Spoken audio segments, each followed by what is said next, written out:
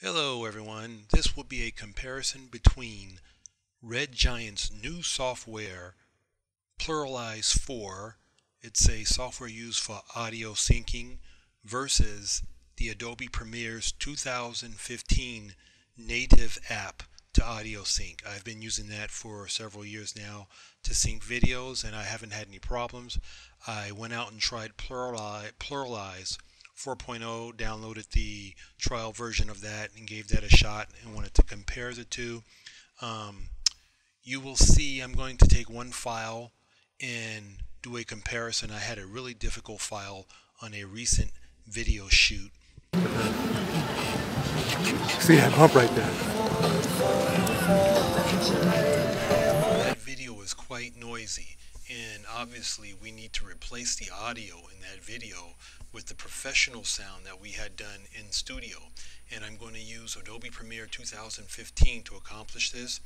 The audio is quite windy, it's quite noisy and messy, so any audio syncing to that video is going to be difficult. However, we're going to give Adobe Premiere a try, and we're also going to give Pluraleyes a try. So here's the test to see which one of those are able to sync this video to the professional production sound that we recorded in studio. Here we go. Okay, I'm going to go ahead and start this process here. Go ahead, I'm going to click on the high quality audio. Then I'm going to go ahead and control click on the video with the audio I want to replace. I'm going to go ahead and right click and bring up the contextual menu, and then I'm going to click on merge clips. I'm going to wait a minute and let the screen software catch up to me.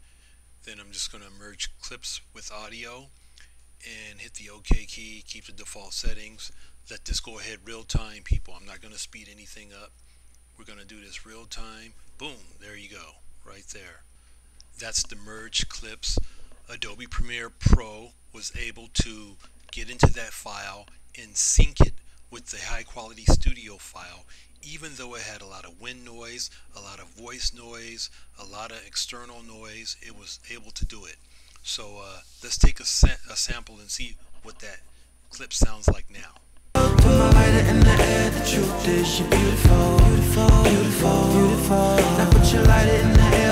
That was much better than the in-camera sound. In case you forgot what the in-camera sound like, this is what the in-camera sound like.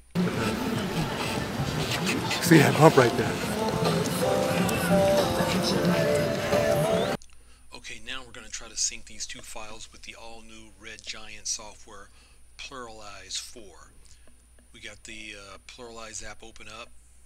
All this is real time. It's happening now. I'm not speeding up anything.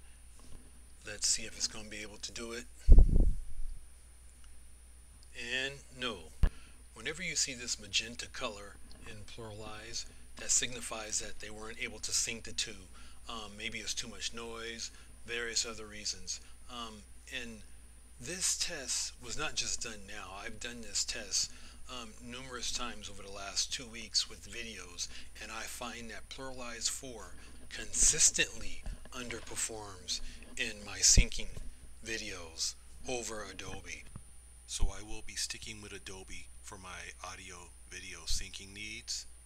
Thank you for watching this video. Have a nice day.